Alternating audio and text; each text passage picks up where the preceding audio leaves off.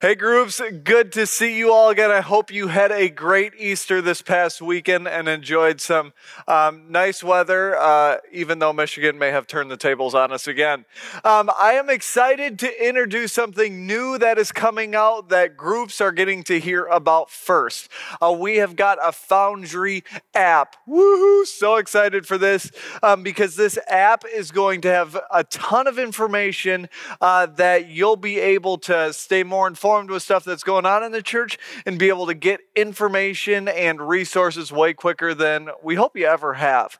So on the screen right now is going to be a QR code with some information. And if you want to take out your phones a minute, I'm going to give you just a bit to do this. Take out your phones and take a picture of this QR code. What that's going to do is on your phone, then it's going to bring you to your app center, and you'll probably need to log in with your Apple ID, which I always pretty much hand my phone to my wife, and I'm like, what is this? Can you fix this for me? And then you'll download, it's called a Church Center app. And once you're in that, it'll find the Foundry Church for you. And once you have that app downloaded, I believe it'll log you right in with a profile. If you're in groups, it means you have a profile at the Foundry Church. So you'll be able to do that. And we want groups to be able to get into this app first.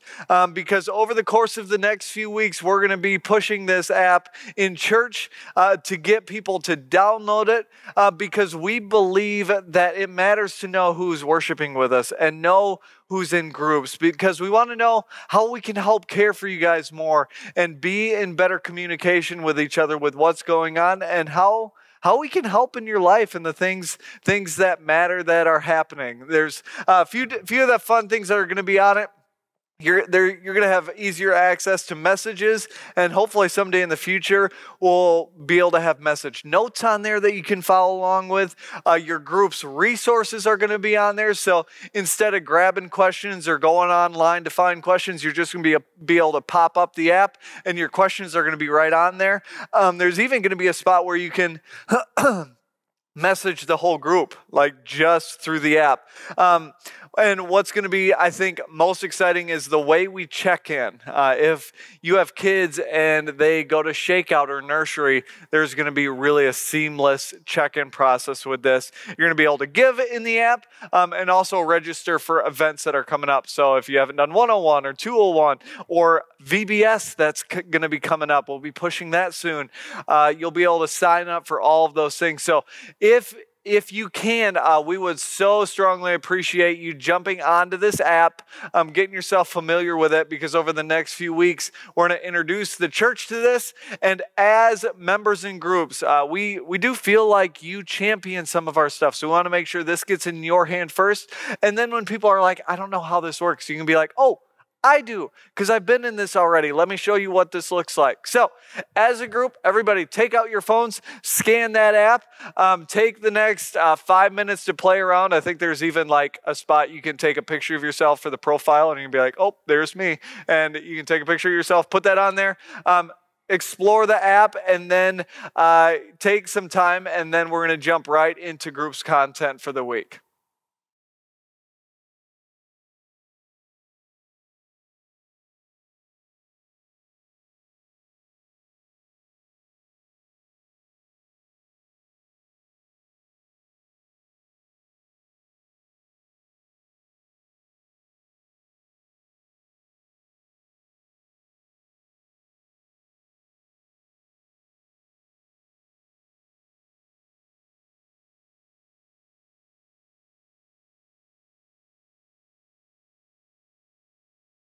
All right, groups, for this week, we just got off of Holy Week and Easter, and we spent the last 2 weeks looking how death has been interrupted by Jesus Christ.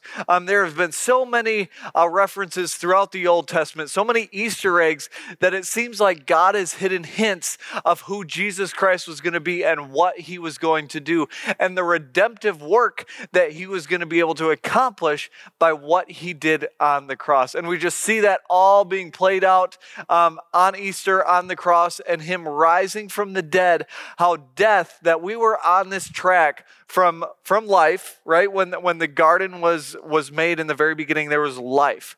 And we were on the track to death. And because of the sin that we've committed, we're on that track from life to death. But death has been interrupted because of what Jesus Christ did, his work on the cross and his redemption by rising from the dead and the atonement for our sins that we see from this. So in Easter, we looked at that and how Jesus was the answer to all of those things. And groups questions this week are going to look a little bit different. Kids, if you're in the room, we've got some kids questions that the adults can run you through. But we're going to spend a little bit more time talking about, okay, now we have the truth. If we believe in Jesus Christ and we believe in his redemptive work on the cross, what does that mean for us? Right? What do we do with that now that we know that this story of the Bible has always pointed to Jesus? He's always been the one answer. He's always been the plan. He's not been a plan B or C or D, right? Jesus has been the plan. And if we believe those things to be true, what does that mean for how we live our life? And how do we have conversations with people around us to point them to that same truth that we know? Content's going to look a little bit different. We're going to have you do a little bit more reading, hopefully a little bit more discussion today. And I hope you're able to really enjoy the conversations that you guys have with each other today. So kids, if you're in the room, adults will run you through kids' questions. But adults, hang on tight and we'll start walking through some of this content.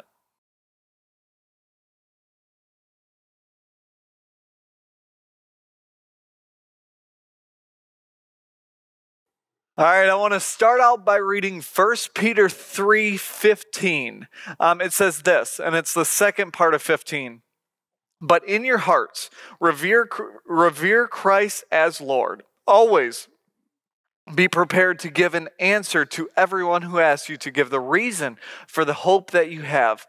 But do this with gentleness and respect. We have just walked, like I said in the preview, right? We just walked through how Jesus Christ was the answer for a lot of things in the Old Testament. And the Bible is this continuous story of the culmination in the person and the work of Jesus Christ. And on Sunday, we learned about the resurrection, the greatest moment in all of history. But here's the deal. We need to know how to share that hope. The hope that we have in Jesus Christ. So here's the question I want you guys to start with. Question 1, what is the gospel? If you were asked by a coworker, a friend, a stranger, a child, a sibling, a parent, a boss, what is the gospel? How would you respond?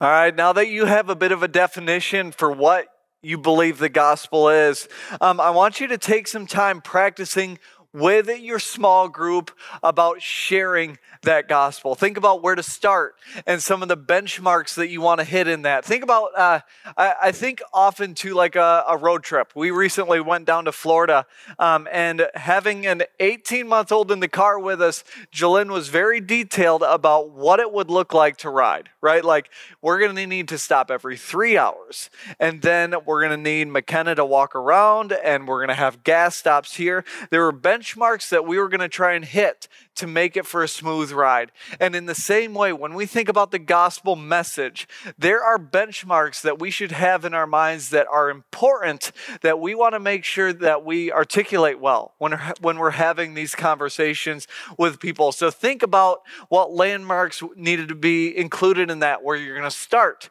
things in the middle, and then where you're going to finish. And I want you to decide, as a small group, what does this look like? How are we going to do that?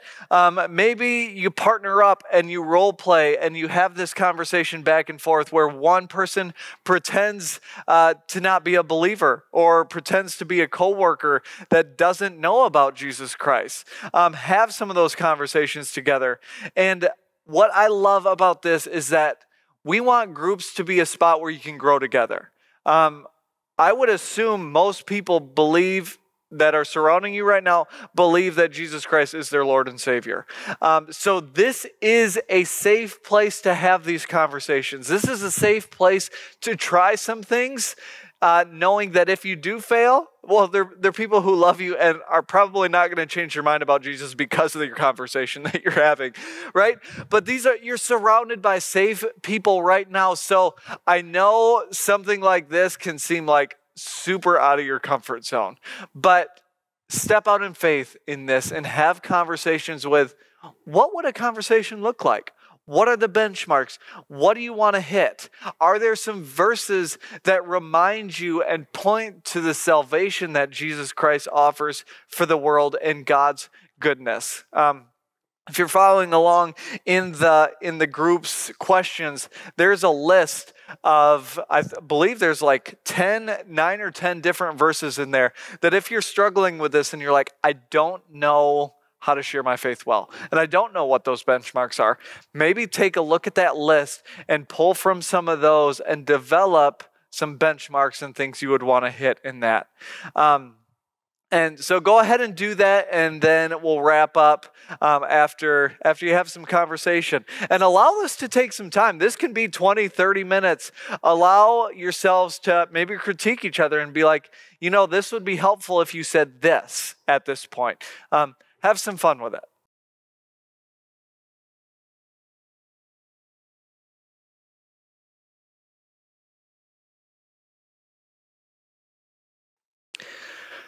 All right, groups, to wrap up today, I want to lay out a bit of a challenge out here because I believe that for me personally, I struggle with this because I was raised in a Christian home, I went to a Christian school, and I was not surrounded by many people who are not believers.